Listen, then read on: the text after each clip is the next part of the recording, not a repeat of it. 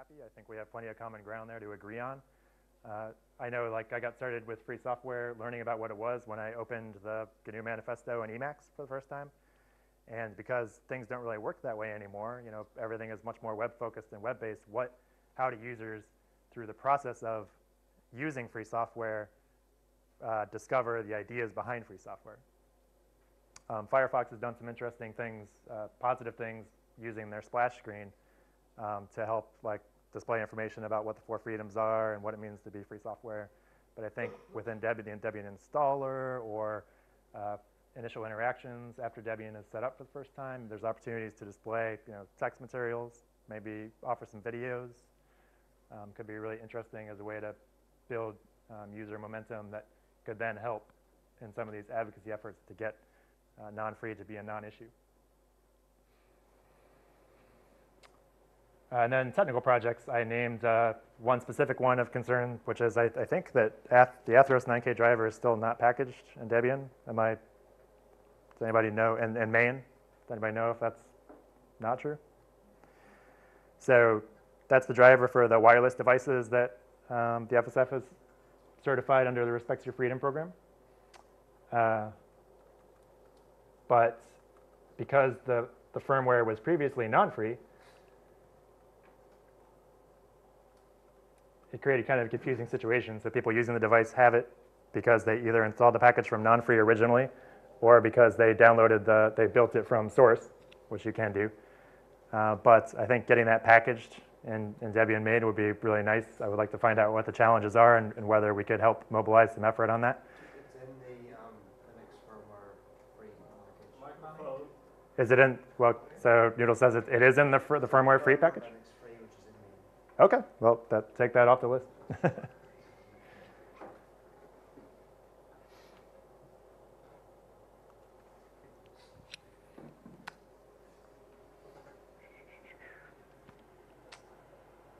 And I am very interested if anybody has ideas about, so the FSF has the endorsed distribution list where we have multiple Debian derivatives on that list, including Triskel and GNU Sense, but we don't have Debian itself because of the relationship between main and non-free and contrib as the primary reason, because that list is endorsing distributions that only promote or recommends free software.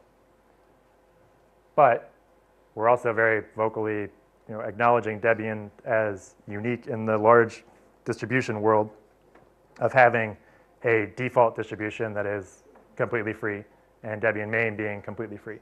So it's not in the same situation as Fedora, which still has non-free firmware in its default kernel. It's not the same situation as Ubuntu, which also has non-free firmware in the kernel and recommends bits of non-free software.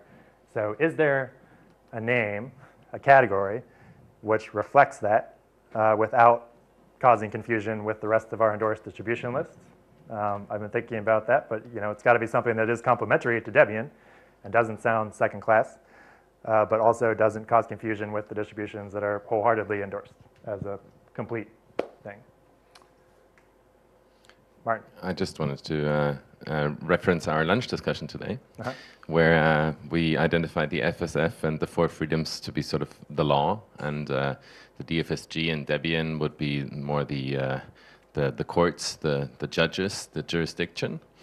And the only reason why we have non-free is not because we endorse that sort of stuff, but because we call ourselves the universal operating system and we put our users at the first position of our social contract. If we didn't do that, it'd be a high inconvenience, no question about that. But the strategy or the goal clearly is to get rid of that stuff. I wonder, on the one side, what negative impact the decision by FSF to be very strict and very clean on your categorization has on Debian and the FSF. And on the other hand, I wonder, rather than introducing a second category, as you were saying, which is always difficult, what would it take on the side of the FSF or on the side of Debian, realistically, to simply be able to endorse Debian as a free distribution? Yeah, so let's start backwards. The primary issues on the FSF side are even though non-free and contrib are said to not be part of Debian, there are many places we find where there seems to be, that's not clearly evident to users. So there are some, and that's one area that I think that we would want to have changed, and that includes some interactions like the packages, the package search on the web, which I know not a lot of experienced Debian users use, but new Debian users are kind of one of the main points here, includes results from not just main and the default search. No? No, I'm surprised by that, but it's possible. Yeah. I'm sure you're familiar with F-Droid Yeah. on Android, right? So F-Droid displays in red letters at the top that Firefox is promotes the use of non-free plugins. Is this the pivotal aspect of things? Like if we in our Debian installer had blinking red warning signs saying you need to be aware that what you're doing here impedes upon your freedom, or word it however you want, and then change things like in the documentation as well as the package search to make it such that the information is accessible, but that people are perfectly aware that they are leaving the safe world in going there. How far along the spectrum would it take us if we did that consistently? I think that would go a long way. I think other than that, the questions are more structural, like non-free being hosted at the same domain, and contrib being hosted at the same domain as the rest of Debian is probably going to be an issue, even with ample warnings, because it's putting the project's resources into maintaining those things, and it looks to people who are coming to Debian for the first time, even people who have been around Debian for a while, still confuse these things and think that non-free and contrib are part of Debian proper. So renaming them. They are part of Debian proper, Yeah. Well, they're part of our promise to the user. They're part of our self-understanding towards the user. But we always say that in terms of prioritization of the resources of the project, they are second priority or third or fourth or whatever.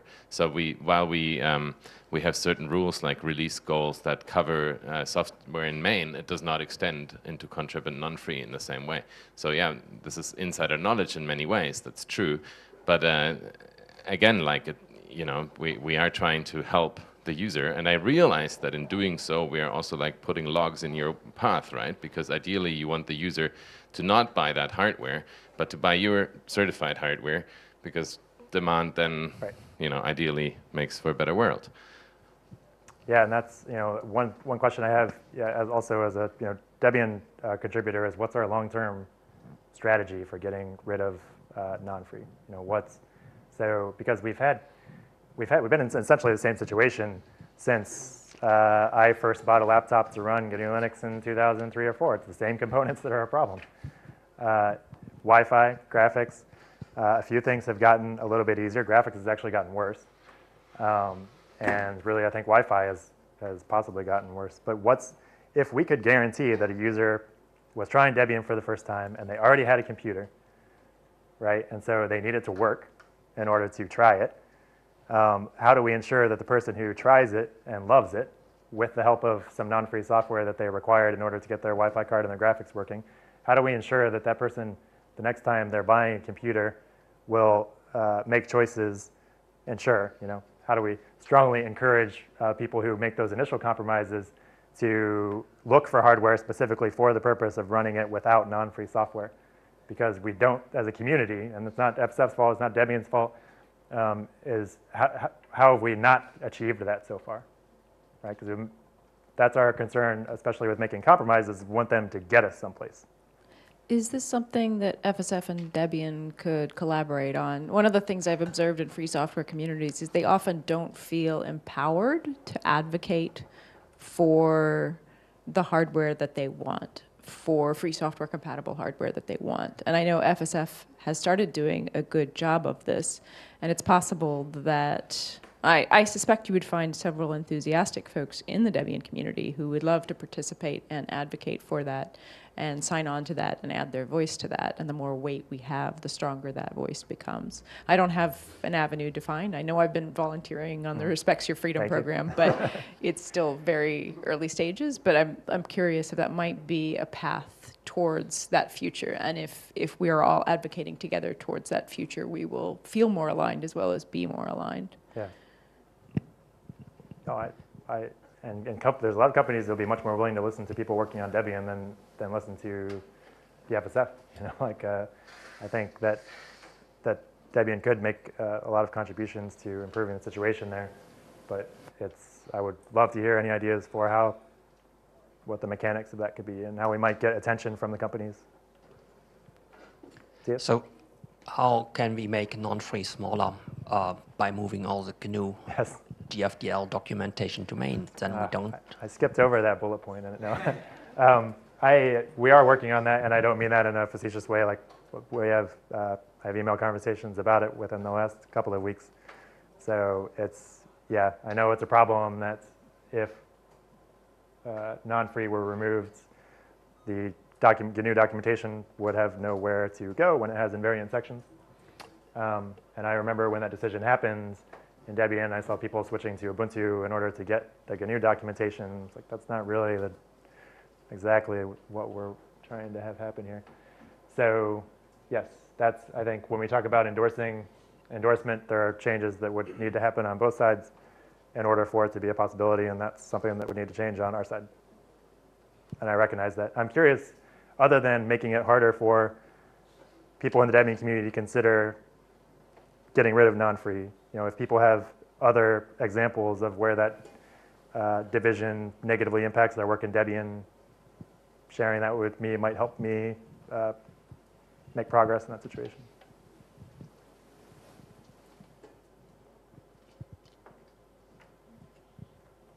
The microphone. Hi, I come from India, and last year me and some of my friends, we were trying to populate HNode a bit. It was difficult for us because what happens is at many places it's the user has to sort of figure out how user-friendly that process was. And that seemed to us slightly contentious because if it's a very new user, probably he would have much more of an issue and he won't even know how to go forward. So that's no deal happening there. And whereas we who perhaps know a little bit more are able to get some documentation from somewhere and then deal with that. So it's very hard to make those choices. Maybe something could be done. I do not know the solution here, but what is right now seems to not work, at least. Yeah, so there's been some work on a client program for HNode that would automatically upload the hardware specifications if the user confirmed that everything is working properly.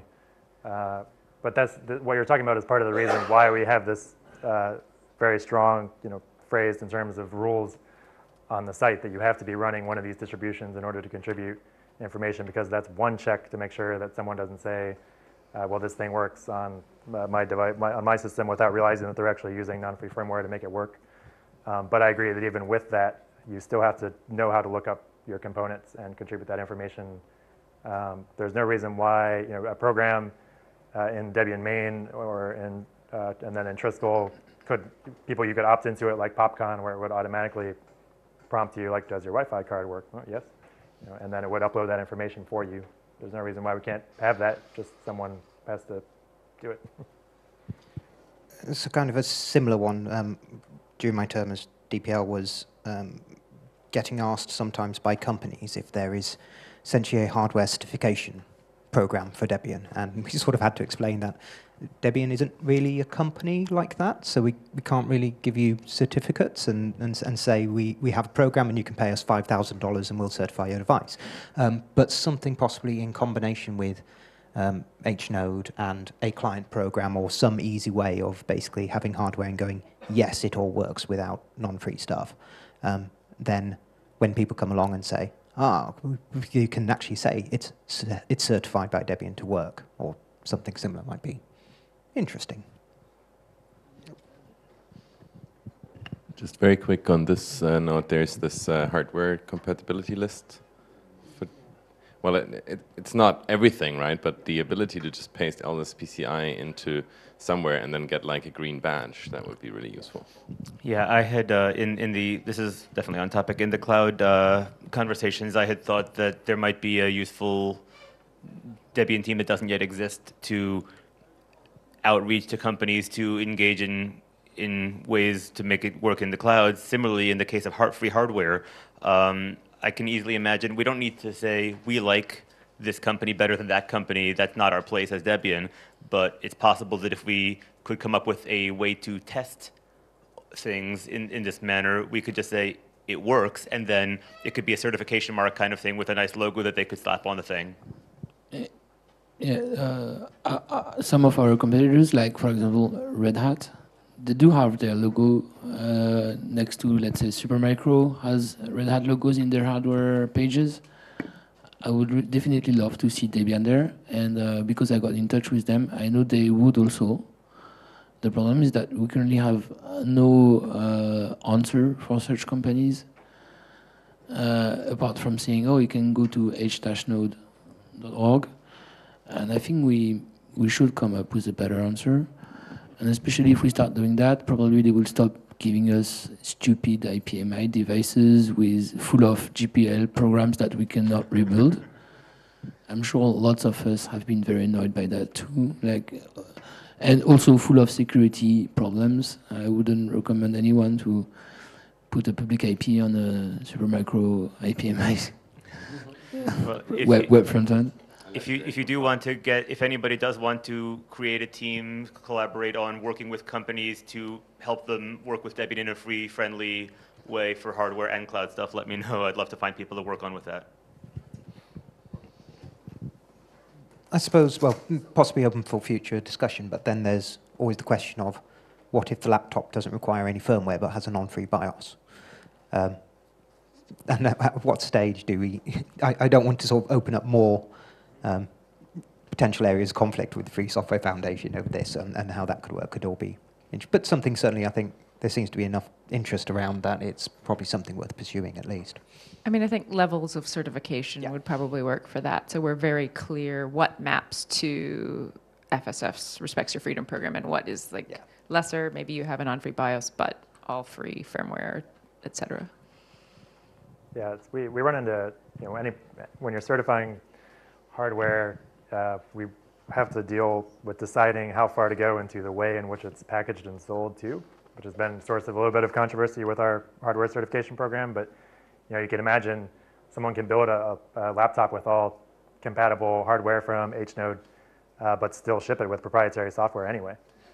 And so is Debian, let's say it ships with Steam, is Debian going to say, well, this device does work with all free software, but that's not how the manufacturer and the distributor is selling it.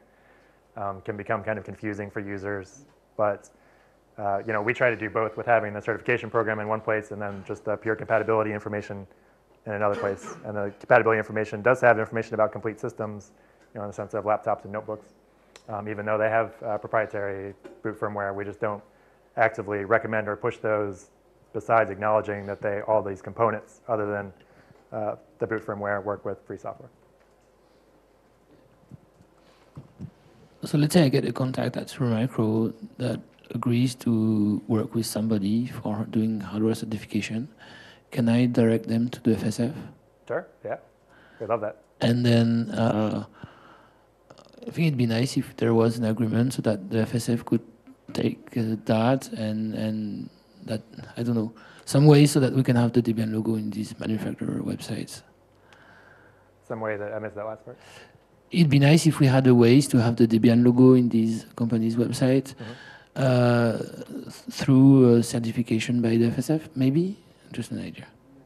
For trademark reasons, you can't outsource trademark usage to the FSF. But we could work on a program where we use the same guidelines, and once they've checked all of FSF boxes, we have a separate internal to Debian verification. Like you can do it, yeah. You just can't completely outsource it and then say the FSF then allows manufacturers to use the Debian logo. Right. That doesn't work. Yeah, anyway, if we were to put some logos on manufacturers' website, there would be some kind of agreement that they would need to sign with Debian so that they can reuse the Debian logo. Debian would have to make a register. Which I did already for OpenStack.org, for example. Yeah, Bidale signed it for me, so because he was responsible at the time. We'd want to make a certification mark and a certification program and have a team of volunteers within the Debian community.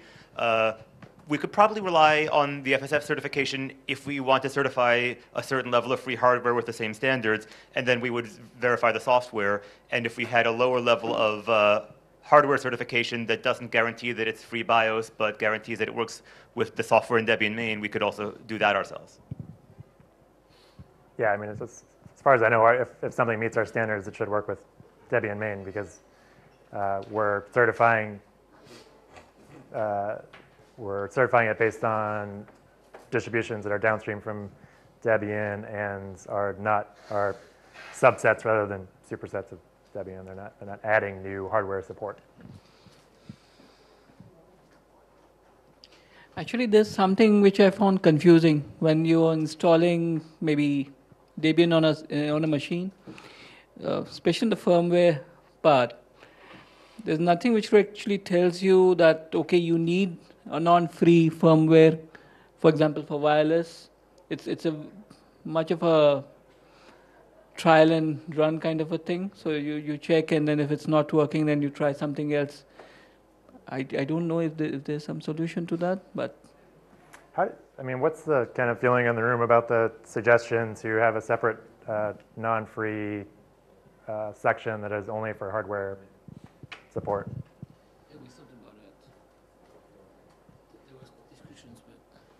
There was some discussions about having non-free for only hardware support, but so far it's only discussions. What are people who don't support that? What are anybody reasons, concerns? So during these discussions, everybody agreed that it should happen. Uh-huh. Somebody just needs to do the work. Okay. I don't know if it's good. I'm just asking because I know it's been one thing that's talked about, which to me at least is interesting from the standpoint of narrowing what most users would be accessing in the world of non-free software. One of the things that I think also happened in this discussion, I'm not sure, but it's still out there, is related to the PPAs. I mean, why not? We could have one separate APT archive for every single non-free package, such that if you had to install one, that doesn't mean that you open the floodgates for all the rest of them. Right.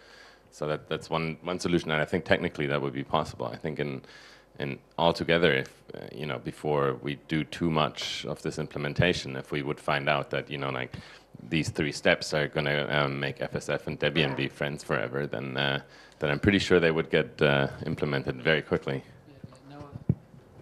Now I remember the answer was, yeah, let's wait for the PPAs, and then we'll do it. So it will happen when we have PPAs. Okay. So in that context, one thing that Neil and I were discussing last night in a bar was you could have a situation where if you install something from non-free, it would still upgrade from that. But if you wanted to install something else, that you wouldn't see the packages from non-free unless you explicitly gave a command line parameter to enable non-free for that particular run. And I think that could work too. So it would still use non-free by default for an upgrade command because you've already installed it and you want the newest version, but not for a search or an install command. Yeah, I had an item up there that I phrased as hardening Debian against non-free software, which for me as a user, people sometimes when we talk about concerns with recommending or pointing users towards non-free software, people worry that that's like trying to control users or restricting their choices, but we don't think enough about the other side, which is users that do want to commit to a fully free system and don't want to be asked or offered or accidentally be able to accidentally install stuff that's non-free for the same similar reasons as generally maintaining a secure system, both in terms of your ethical positions and also in terms of the risks we all know non-free software has to a greater degree. So that sounds like something that would be a step towards that. I'm interested in other kind of install time choices for the same type of thing. But this is already possible, and this is what Debian main is all about. I have main in there, and I don't have contrib and non-free, and that means I'm not gonna. I don't have to worry, right? So that's a fantastic strength right there already. It is. It is. It's still showing up in a few places, like the extension repositories for programs in main, and I can never remember if it's recommends or suggests in main that can still point to non-free. Which, of course, if you try to, you won't get those programs. But it's create a complete world of free that doesn't point to non-free. Why should it point to non-free if the user doesn't want that?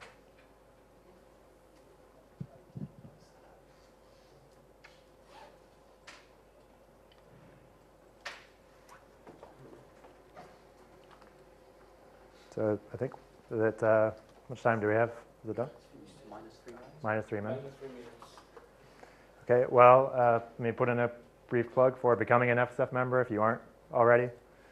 I think that there's a lot of area for collaboration and cooperation between Debian and the FSF, both working towards the certificate, the endorsement goal that a lot of us want, but also just on expanding the world of free software in general to the benefit both of Debian as a project and operating system and the FSF as an organization with a mission. So we're 80+% funded by individual donations, very little from corporations. And I think that's a big common thing between the Debian project as a grassroots initiative and the FSF. So I hope if you're not already a member, you become one and help us actually get resources to where we can help unstick some of these issues. If the FSF could solve all of the issues that make non-free a requirement for users now, we would certainly do that. But we need resources in order to be able to, both people and financial. So thank you all, and I'm here. I have a talk tomorrow morning at 10, which is just about free software activism in general. And I'll be here till Sunday night, so feel free to grab me and talk about anything else, opinions of the FSF. Don't worry about hurting my feelings, I can take it. Thanks.